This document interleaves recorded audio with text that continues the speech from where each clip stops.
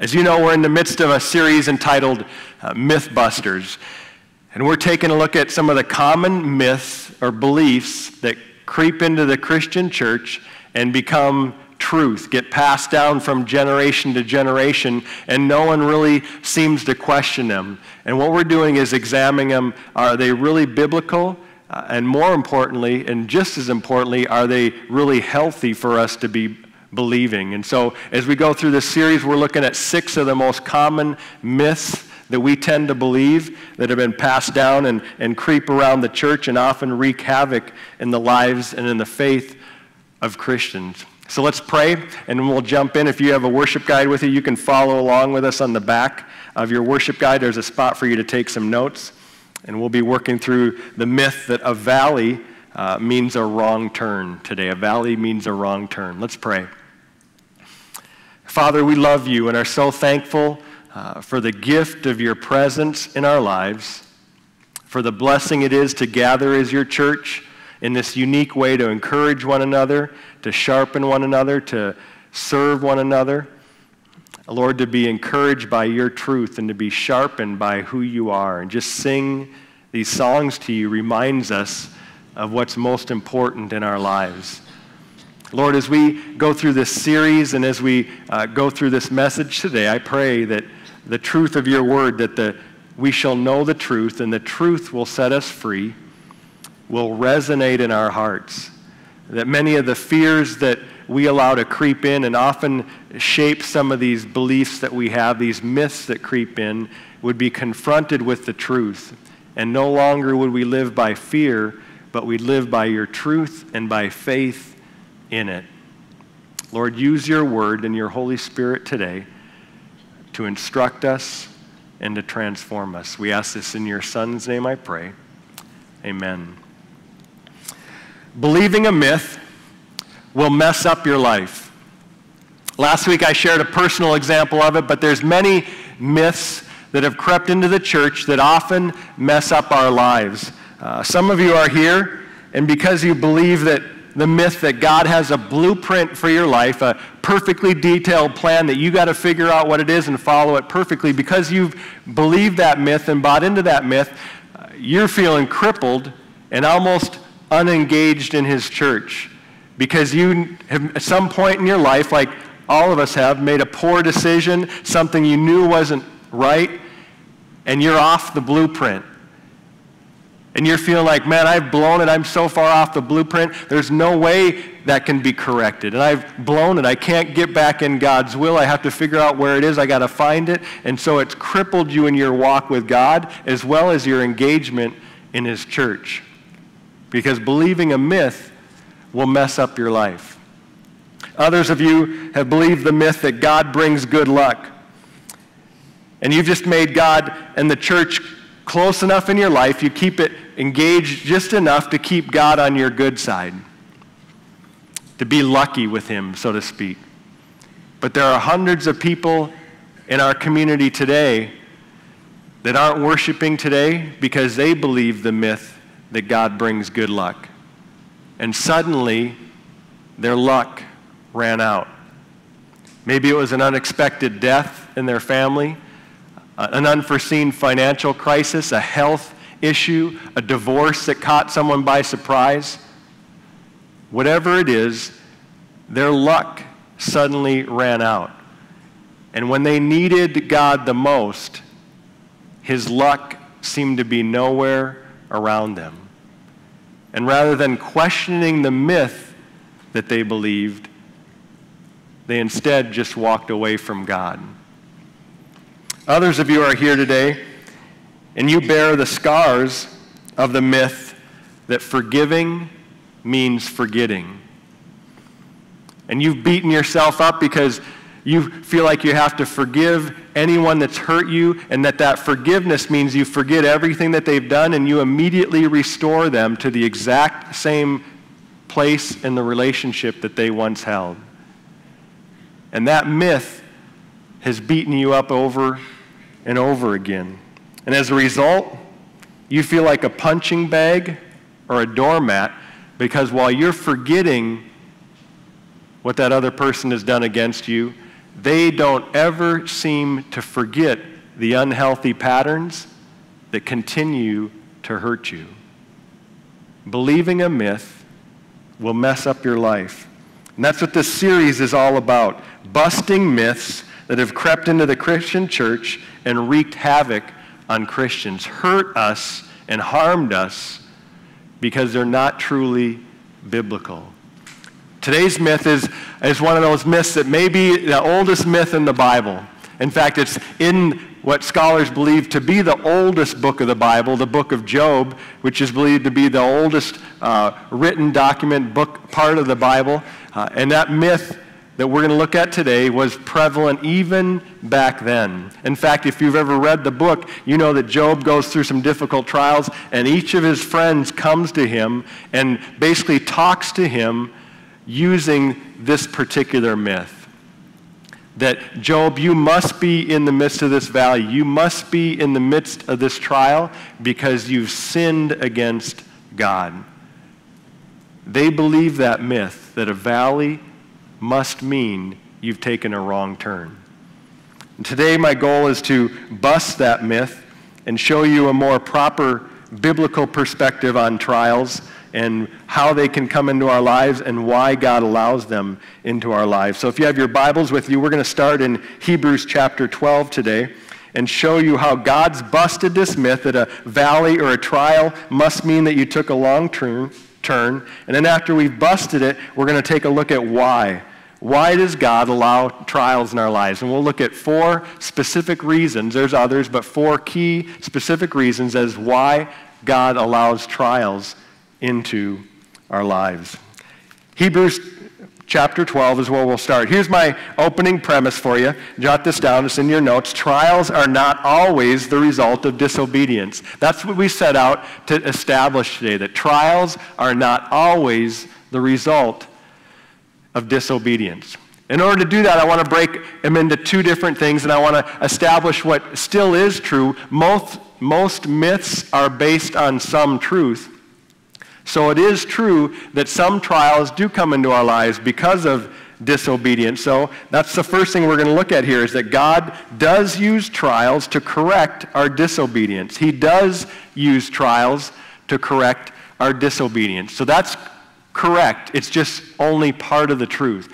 Hebrews 12 is the best example. There's many other places I could take you, but our point isn't to establish that. Most people already believe that. I want to bust the myth that all trials are the result of discipline. So let's read Hebrews 12, starting in verse 5, and see what God left us in regards to this issue of trials and disobedience. He says, "Have you forgotten the exhortation that addresses you as sons?" He's speaking as God does to children, sons or daughters. He says, "My son, do not regard lightly the discipline of the Lord." He's quoting from the Proverbs here. "Do not regard lightly the discipline of the Lord, nor be weary when reproved by him." So reproving is when you're correcting someone who's in the wrong. So he's saying, don't regard that lightly by the Lord, or be weary when he reproves you. And then he tells us why. "For the Lord disciplines the one he loves, and chastises," there's that idea of a correctionary discipline, "and chastises every son whom he receives. It is for discipline that you have to endure. God is treating you as sons. For what son is there whom his father does not discipline?" It's a rhetorical question. There isn't a son that a father loves that he doesn't discipline. And then he makes this conditional statement. Listen to this very closely. "If you are left without discipline, in which all have participated, then you are illegitimate children and not sons." The Bible actually says here, those who experience discipline from the Lord are actually his sons. The people that should be most concerned are the ones that go on sinning and never experience any discipline, because it means they don't have a heavenly Father that's loving them. They're not one of his children. The devil's not going to discipline you for sinning. He wants you to do that. But God will. Just like any good father is going to discipline a son or a daughter that he loves. So this passage shows us, yes, God does bring trials. He brings difficulty. He brings discipline in our lives when we disobey. That is absolutely true. but it is not the only truth in the Scriptures. The second thing that I want to show now is that God also allows trials even in our obedience. God also allows trials even in our obedience. And I'm just going to give you a quick survey of several of them, but there's a bunch in the Scriptures, both examples as well as principles. Okay, the first one starts in the very beginning of the Bible, Genesis chapter 46. We see this interaction between God and Israel or Jacob. If you remember the third son, Abraham, Isaac, and Jacob, Jacob was the one who eventually went into Egypt, and he was renamed Israel. God gave him the name Israel, which is where the nation of Israel's name comes from.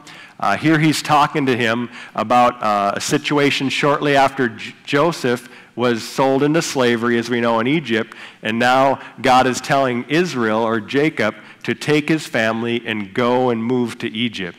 Okay, and here's how he says it. He says, "So Israel took his journey with all that he had and came to Beersheba and offered sacrifices to the God of his father Isaac. And God spoke to Israel, or Jacob, in visions of the night and said, 'Jacob, Jacob.' And he said, 'Here I am.' Then God said, 'I am God, the God of your father. Do not be afraid to go down to Egypt, for there I will make you into a great nation. I myself will go down with you to Egypt, and I will also bring you up again, and Joseph's hand shall close your eyes.'" He's just saying you're going to end up, you'll die there, and Joseph will be there to bury you, to put you to rest. So God's telling Jacob to move to Egypt. He's telling him to go down there. That's where I'm going to make you into a great nation, and I will be with you when I go. But what happened in Egypt? We all know the story, right? Was it cookies and cream for the Israelites and a bed of roses, a nice smooth, they lived in the beautiful condos and all the penthouses all around Egypt? No, they ended up becoming slaves for hundreds of years. An incredibly difficult trial for the Israelites, one in which came from Jacob's obedience in moving his people to Egypt. That's one example. Exodus, I'll just put the references on these. I won't give you the whole passage. It take too long to read them. But here's two you can jot down. I think they're in your worship guide. Exodus 14 and Daniel 6. Here's two common stories. One of them, Exodus 14, is the Israelites on the backside of Egypt. Okay, they've now been brought out of Egypt. God's done all the miracles in Egypt, and he's brought them out, and they were wandering just into the desert a few days, and God then tells them, he says, "Hey, go back and head toward the Red Sea." And God pins them, if you know that area geographically, he kind of pins them into the corner with geographic structures on either side of the Red Sea there, and now their backs are against the Red Sea, and then God hardens Pharaoh's heart and sends Pharaoh back after him. And in this little section, if you read it, you'll see that the Israelites start whining and complaining. They go, "Oh my goodness, here we've been led to the sea. We're at a dead end. We're stuck here." And they start complaining to Moses saying, "Is this why you brought us out here? There weren't enough grave sites in Egypt, so you brought us out here to be slaughtered and killed here?" And yet God brought them to that point. He led them, told them to go there in order to reveal to them in that trial, in that difficulty, how powerful he is. And we all know the story. But we love the back end of the story. We love hearing about someone else going through the story, don't we? But we don't like to be in that scenario ourselves. Oftentimes, God leads us into a trial through obedience so that he can show us who he is. Daniel 6 was much the same. Do you remember the story of Daniel? Daniel was one of the government leaders at that time under the king of Babylon, and he was a believer in the true God, but Babylonians believed in all kinds of other gods, and so a lot of the other satraps is what they were called, or helpers, the key leaders that gave counsel to the king, they didn't like Daniel. They were jealous of him because God had shown him favor, and the king had shown him favor because of how wise he was and how God was using him. And so they created a rule for 30 days that no one could pray to any other god except the king of Babylon. And for 30 days, no one could do that. And they did it specifically because they knew that Daniel prayed to his God multiple times a day. And the king set that order, that edict in place. And immediately when Daniel heard about it, he was troubled. He went back to his house and he got on his knees and he prayed to his God. And those other leaders knew that he was going to do that. And they followed him, they caught him, and they turned him into the king. And because of his obedience to pray, to continue to seek the true God and not the God that they had said he should seek, Daniel was thrown into the lion's den. His obedience led him in to the trial. I think many of us are familiar with that story. Here's another example, maybe one of the clearest examples in the scriptures. In fact, a whole book that's dealing with this issue is the book of Job. In the beginning of the book of Job, we see this. It says, "And the Lord said to Satan, 'Have you considered my servant Job?'" Look at how God speaks of Job. "There is none like him on the earth, a blameless and upright man who fears God and turns away from evil." So did Job sin to walk into the trial that he experienced? Just the opposite. God was holding him up as an example of obedience and turning away from evil. And then Satan answered the Lord and said, "Does Job fear God for no reason? Have you not put a hedge around him and his house and all that he has on every side?" He goes on to say, "You have blessed the work of his hands, and his possessions have increased in the land. But stretch out your hand and touch all that he has, and he will curse you to your face." Basically, what Satan's accusing Job of is saying, hey, the only reason he's following you is Job believes in a good luck God. As long as he does what you say, all his life is going to be blessed. But he said, but you take that away and you'll find out Job doesn't love you, God, for who you are. He's just doing this religious thing because he thinks it'll make his life blessed. That's what his challenge is. And God says, behold, all that he has is in your hand. Only against him do not stretch out your hands. So Satan went out from the presence of the Lord. You can read the rest of the story to see what happened. As Satan gradually began stripping things away from Job, testing to see, did he really love God and the one who gave him those things, or did he just love the things themselves? But Job did nothing in terms of sin to lead him into that valley. It was obedience that actually brought the valley about. 2 Timothy says it this way. Here's one of Paul's statements and principles about this. Said, indeed, he says, all, not some, not most, not a few, all who desire to live a godly life in Christ Jesus will be persecuted. So that's the contrast of those who desire to live godly. But he says, in contrast, while the evil people and imposters will go on from bad to worse, deceiving and being deceived. They'll continue to do what they do and even prosper from it in the world that we live in. That's the prince and the power of this air rules over. But if you desire to live a godly life, you will be persecuted. Sometimes by other people who reject God, sometimes by the world we're in, but even ultimately by the great persecutor himself, like Job experienced, Satan himself. Satan wants nothing more than to destroy God's children. And so anyone that wants to live according to God's plan in his ways will experience his persecution. Lastly, we see an illustration in Jesus' life. Matthew 4:1, right after Jesus was baptized, it says in the first chapter of Matthew, then Jesus was led up by who? The Spirit. He was led by the Spirit into the wilderness to be tempted by the devil. You know that one of Jesus' greatest trials was that 40-day period where he was being tested and tempted in the wilderness in many different ways while not having any food. It was the Spirit that led him into that. It was his obedience that brought him into that valley. So what we can see, I think, from these many passages, and there's many, many more, is that this is simply a myth. A valley means a wrong turn is not true. It's busted. It's not true. It can result in it. I mean, a wrong turn certainly can lead you into a valley, but it doesn't mean definitely that that's why you're there. In fact, there's plenty of examples where it's not. So if that's not the case, if it's not that simple that we can just say, hey, just stop doing whatever you did wrong and you'll get everything back, if it's not that simple, we have to ask the question, why?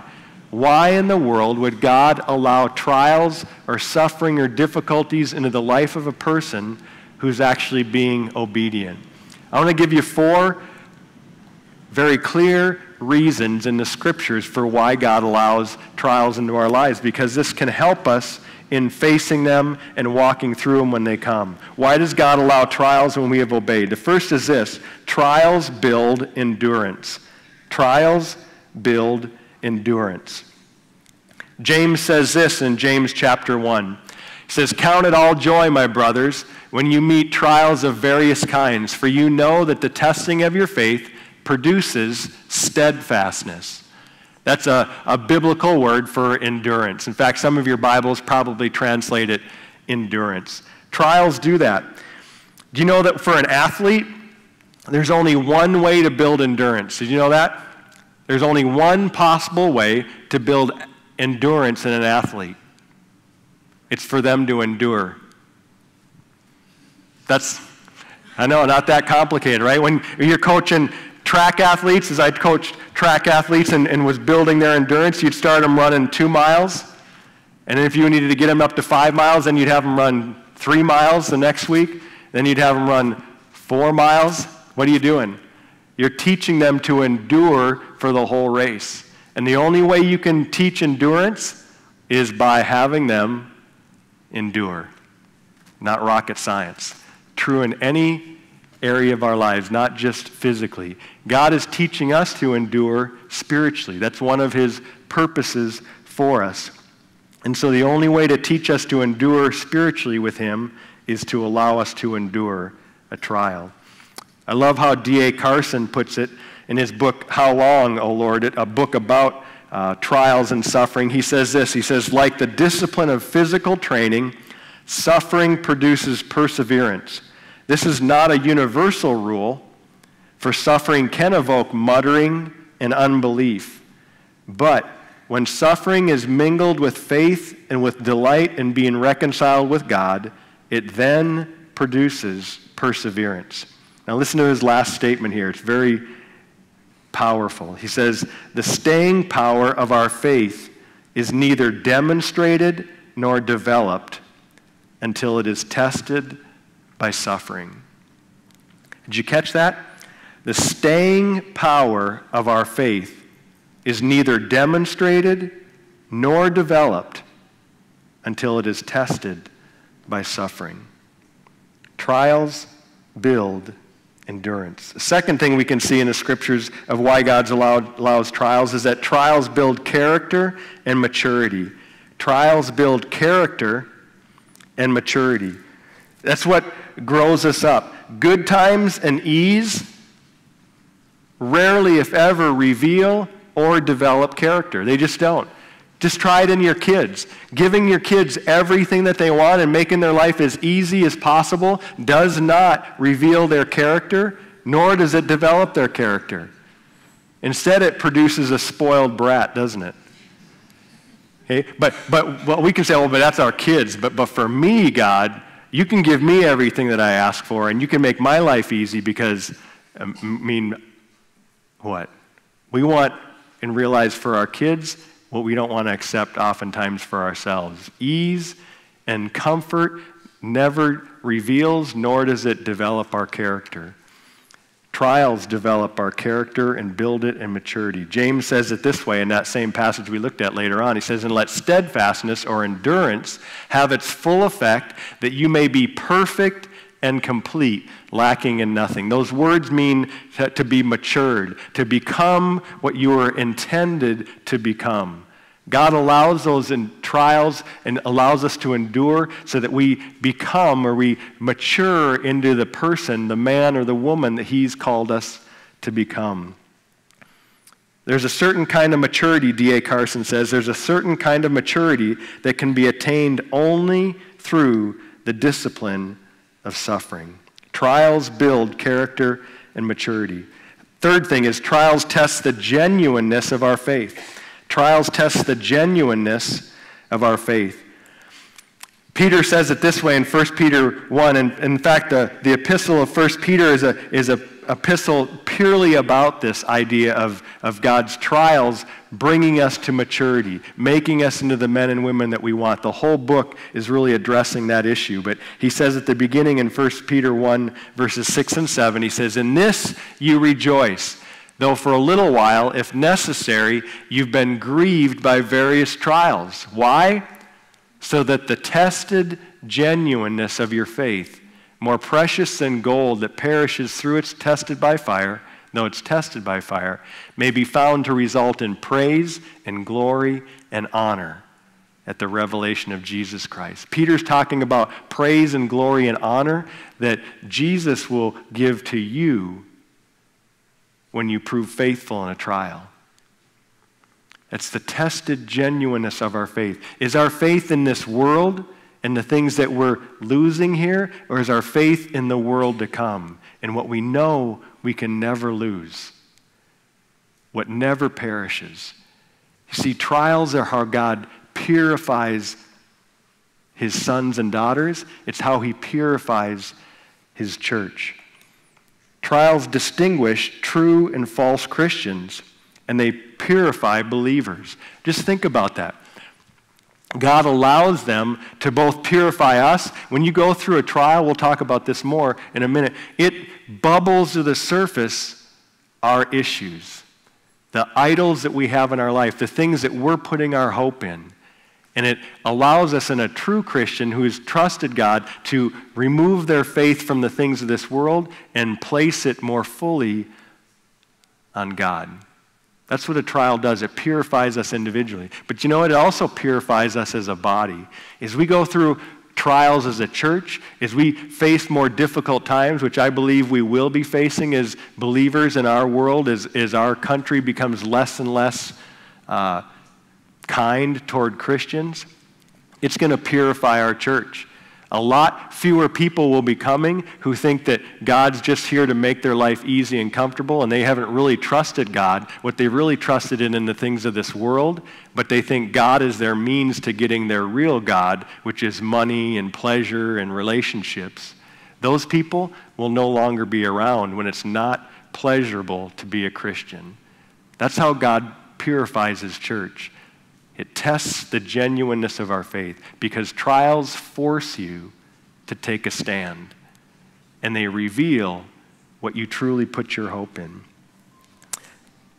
You see, if your faith in God is only there when things are good, then your faith is really not in God at all. Your faith is simply in yourself. Because if you don't have a God that you allow to change you, if you don't have a God that you allow to purify you, then you really don't have a God.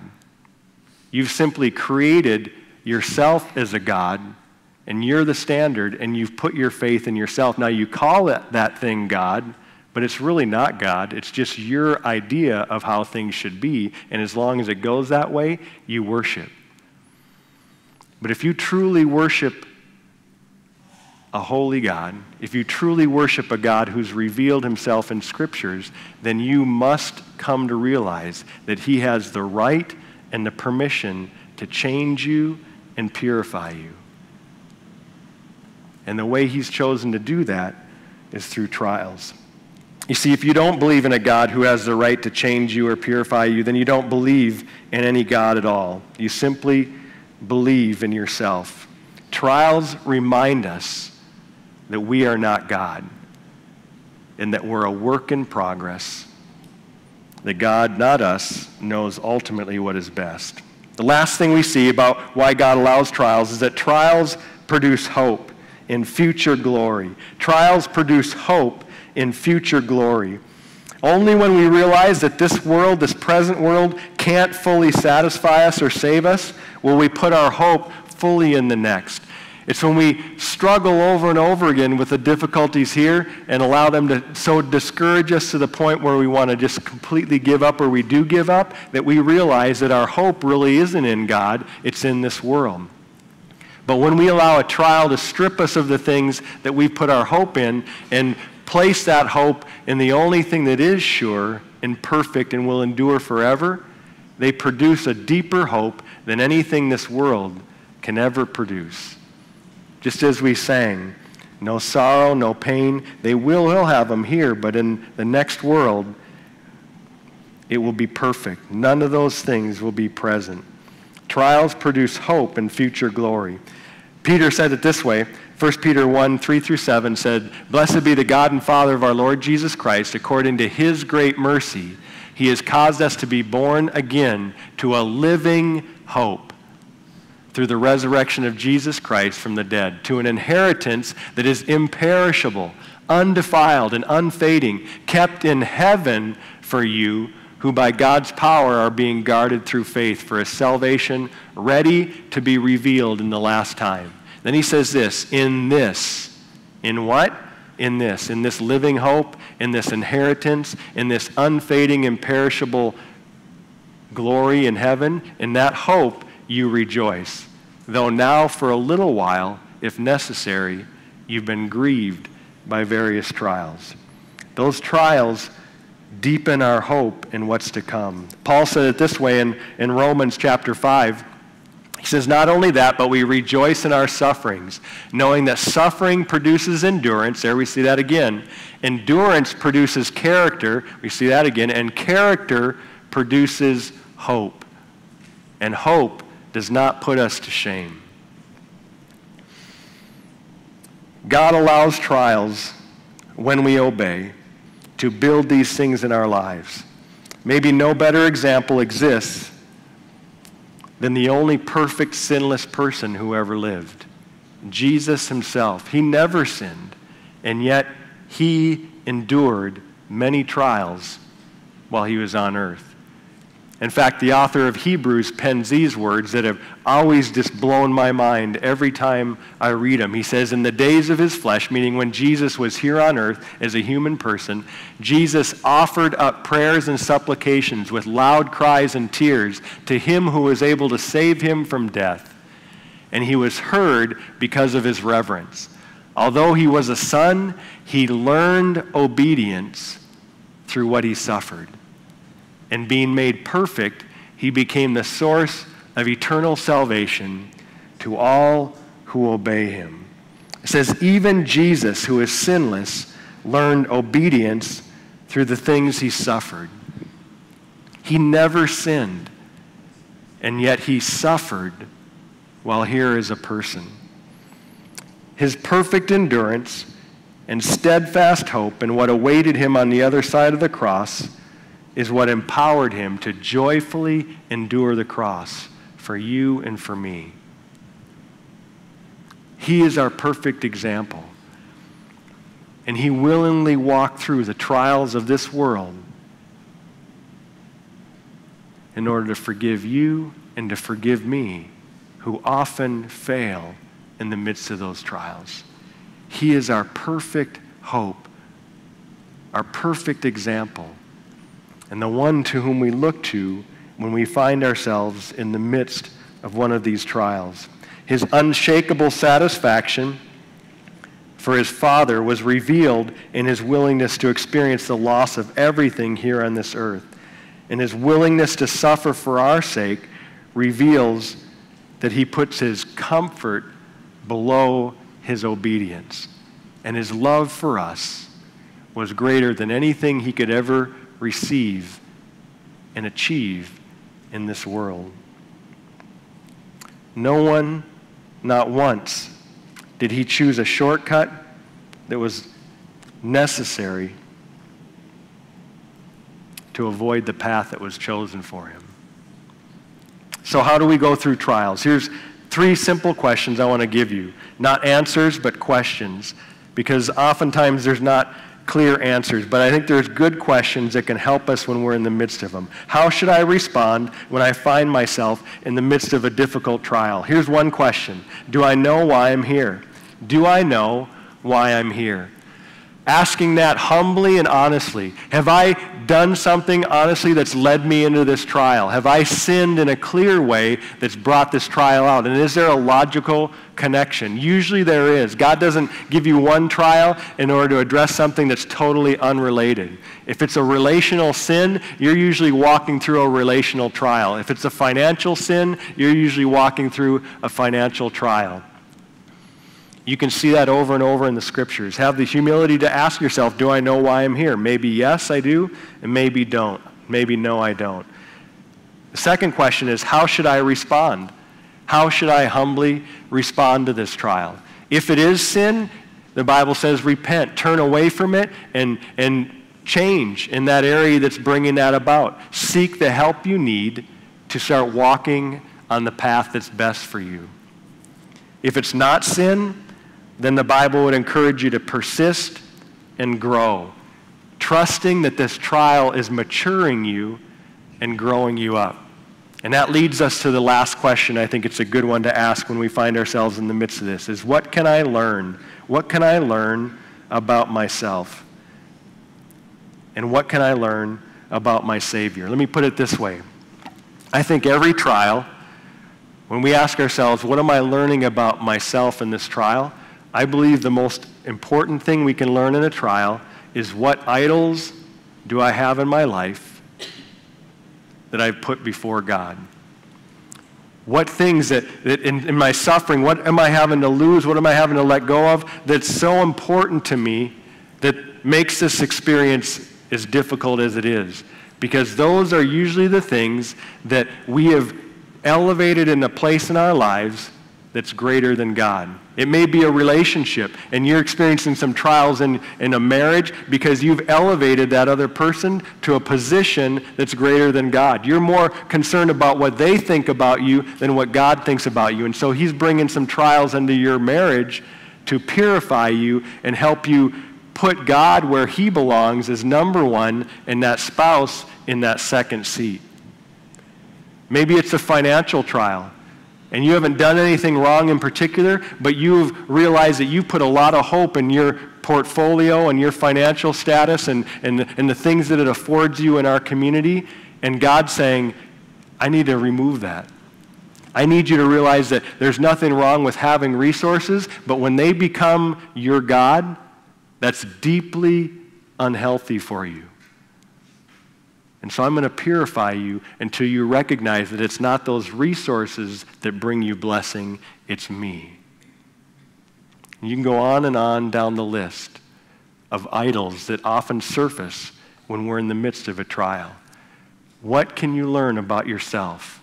And let God change you there so that you become who he wants you to become. Lastly, what can I learn about my Savior? What can I learn about my Savior? Maybe most importantly, when you find yourself in a trial, is to remember the trials that he endured for you and me. Because even the worst trial that any human being has ever experienced will never compare to the trial he walked through undeservedly for you and for me. And so when you find yourself in the midst of deep loss and deep pain, it can turn your eyes to Jesus, who experienced even deeper pain for you and for me. It can open your eyes to the depth of his love for you. And he endured it willingly and joyfully for the sake of reconciling you and me to our Heavenly Father. Trials are difficult, but they aren't always the result of a wrong choice. I want to close today just reading a benediction out of 1 Peter 5, a wonderful verse that I think is a great one. If you find yourself in the midst of a difficult situation like this today, one that you can memorize, you can write, you can recite on a regular basis, is a great hope. So let me just bow our heads now, close our eyes, and I'm going to read this verse and just pray to close today our message. 1 Peter 5:10 says, "And after you have suffered a little while, the God of all grace, who has called you to his eternal glory in Christ, will himself restore, confirm, strengthen, and establish you. To him be the dominion forever and ever. Amen.